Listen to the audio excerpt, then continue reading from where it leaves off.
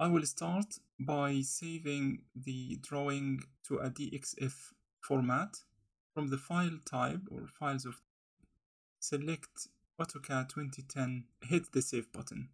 Now to plan what I am going to do. So first I want to extract point data from the DXF file. Then I want to save it to an Excel workbook. And finally, I want to label each point in the AutoCAD drawing automatically. First, I would start by importing the necessary libraries. And in this case, I would start with the EasyDXF. So import EasyDXF, which is the library that is going to deal with the DXF files. Next, I will define a function for extracting the points.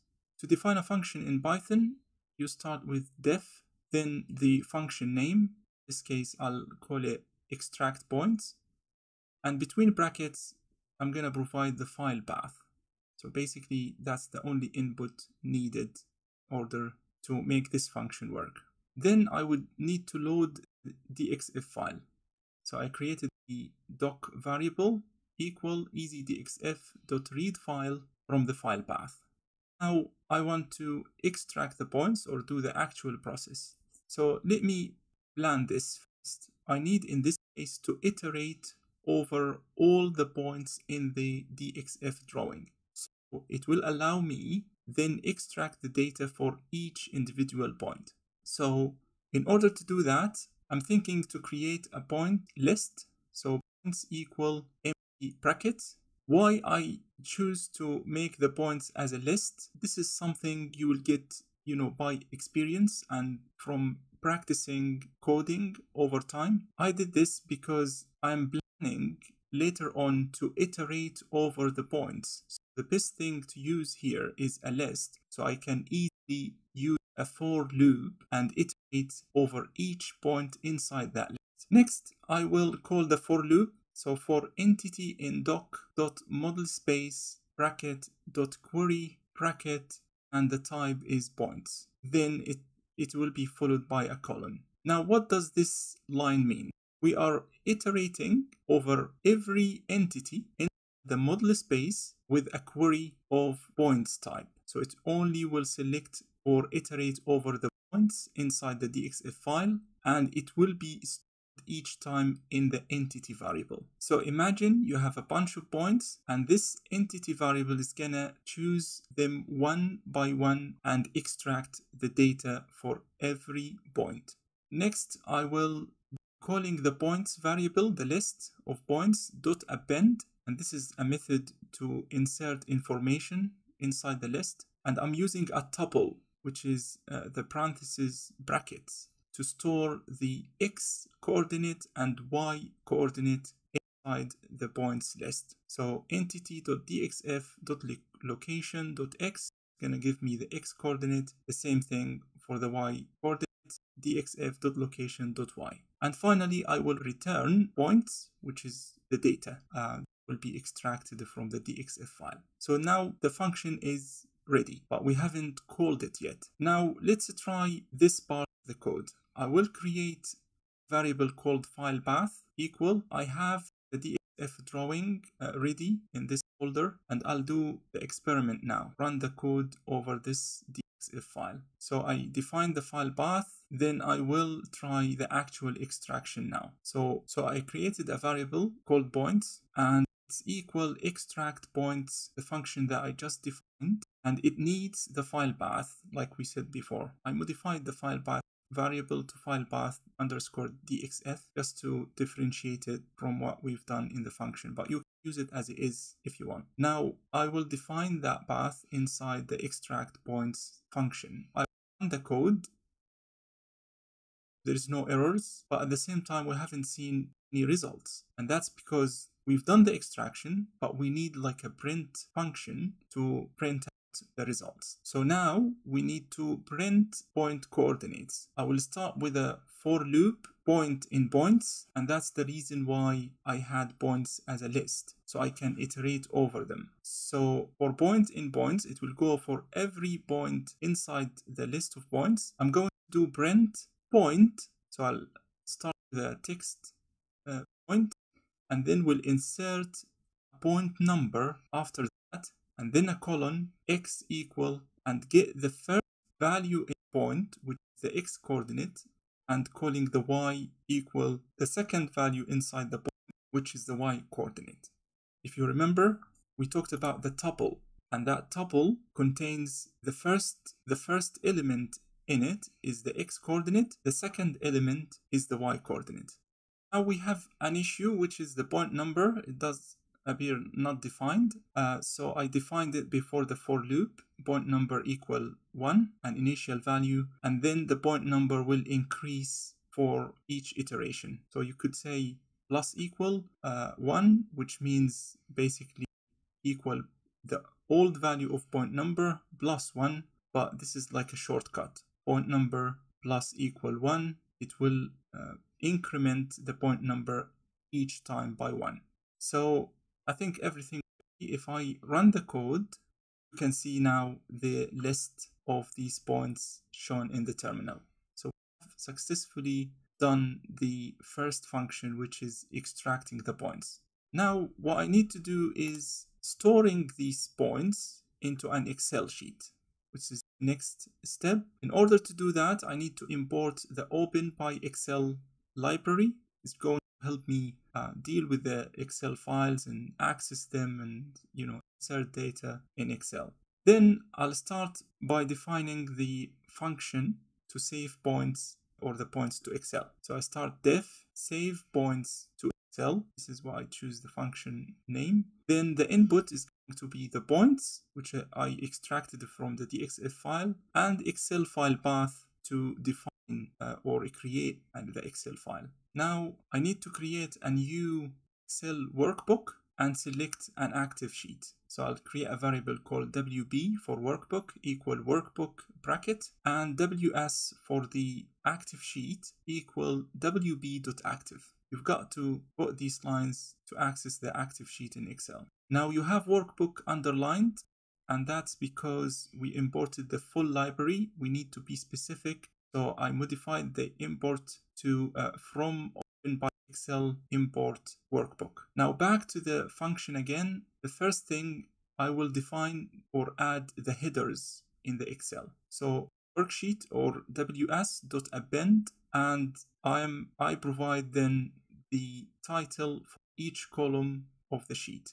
So I'm creating 3 columns, point number, X, Y. Then I need to add the point data, right? So I copied the previous for loop that I used because it is useful here, but instead of printing the points, I'm going to store them to the worksheet. So I did ws.append. So basically it's gonna add this data to the Excel sheet. And I modified it a little bit so it kind of suit the append function, which requires only what sort of data separated by commas. So I need the point number, the point 0, which is the X coordinate, and the point 1, which is the Y coordinate. And point number increment the same. And finally, wb.save in order to save that Excel file, and I will provide it with the path where I need to save that Excel.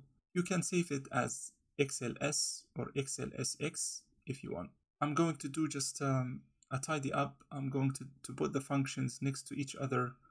Now I've defined the Excel file path where I need that Excel file to be created, and I'm going to use the save points to Excel function, which I've just defined, which requires the points as a first input and the Excel file path where I need that Excel to be created or saved.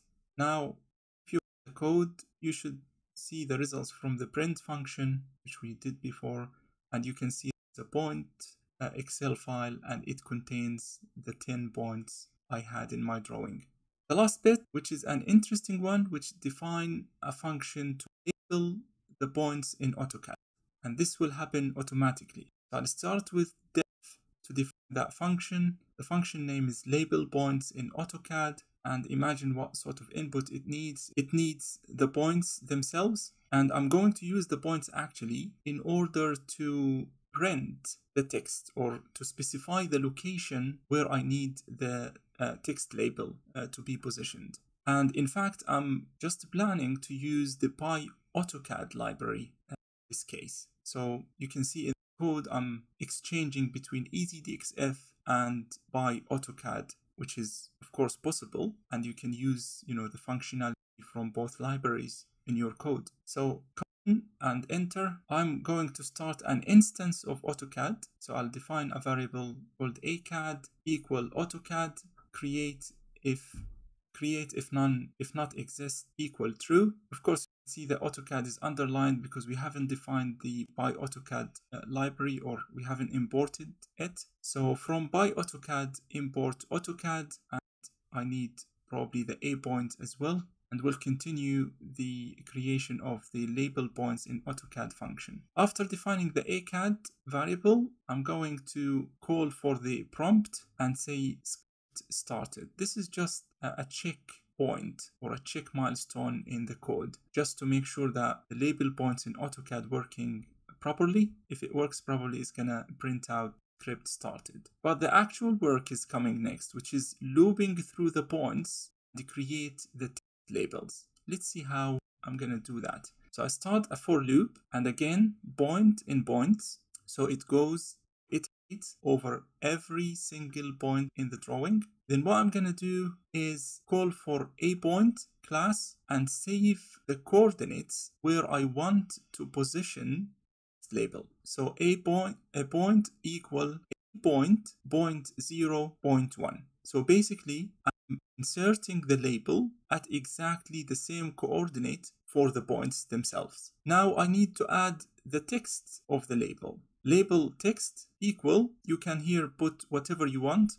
I need to define probably a counter, like a point number. So point number equal 1, and I inserted the value of the point number in the label to be like a counter, and added the core text. So basically the first core is going to be core 1, core 2, core 3, etc. As the point number value changes. Then finally, I would call the actual function for creating the label, which is from ACAD, the AutoCAD itself. I'm calling for the model space. So ACAD.model.addText, and that's the main function to add the label. And you need to define what is the text for the label, which is stored in label text. And you need to define the position of that label, which is stored in a point, X and Y coordinates we defined before. And 2.5 here is the height of the text, which is again something required in that function. Point number plus 1, this is just to increment and increase the value of point number by 1 each time. Finally, ACAD.prompt and give me a message saying script finished. I'm so excited right now. I want to see the results after defining all these functions. Now I will start by label points in AutoCAD. So I'm calling the function I just defined, which is label point in AutoCAD, and I need just to define points where I need to add these labels. So it's the same points variable I defined before, so it should be fine if I reused it here as well. If I run the code now, you can see it printed out the points, and it printed out even the prompt started, script finished. And if you look at the AutoCAD, it created these labels with the same text, core, and then the number of the core. If I want to add a new point in a random position, and I want to rerun the code and see what's gonna happen, you can see now the labels are updated and the new core taken number 11 because it's been added lately. So it's just got the following number. Let's say we are not happy really with this kind of order or the numbering of the cores. I want it to update based on the X coordinates, let's say. How to do that? We've got the points list. There is a function for lists in Python called sort, and you can choose there that you want to sort these points or the position of these points based on the X coordinate, like what I did. If I run the code, it considered the point number 11, and if I look at the AutoCAD, now you look at the numbering, and the new point we added now is core 7, not 11, because it started or did a renumbering of cores based on the total number of cores. If I add additional one, go and run the code, you can see there is 12 points in the terminal. And if I go back to the AutoCAD, you can see now the new points are renumbered and all the labels are updated to follow that defined pattern. You can, instead of using the X coordinate, you can actually choose any role you want. For example, based on the Y coordinate, or even based on the starting point or the distance from the starting point. So the possibilities there are quite open. You can change it to whatever you want.